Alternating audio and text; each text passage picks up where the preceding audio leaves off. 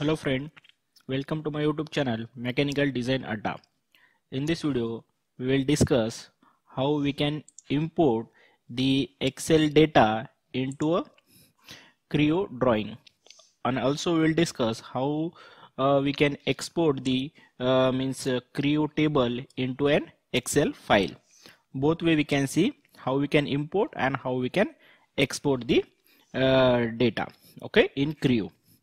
So let's start with how we can import the Excel file data into a Creo.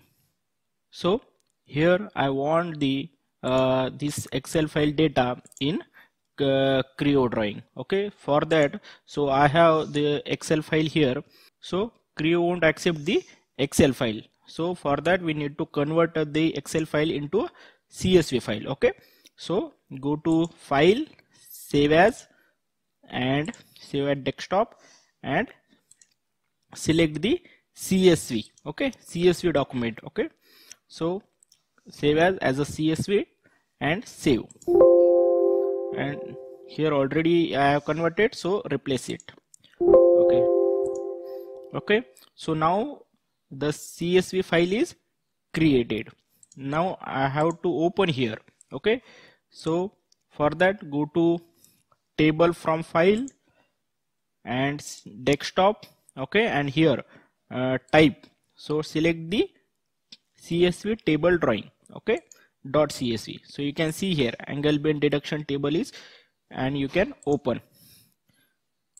So in this way we can import the Excel file data into a Creo drawing. Okay, and those row or column you don't want, directly you can go and delete it.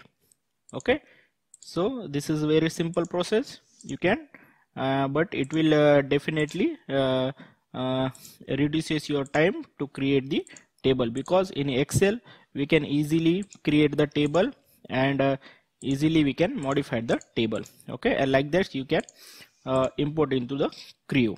Okay, suppose I have created this table in Creo, but I want this table in Excel file. Okay, so for that purpose directly you can select the complete table. Okay, select this complete table and go into save table. Okay, in table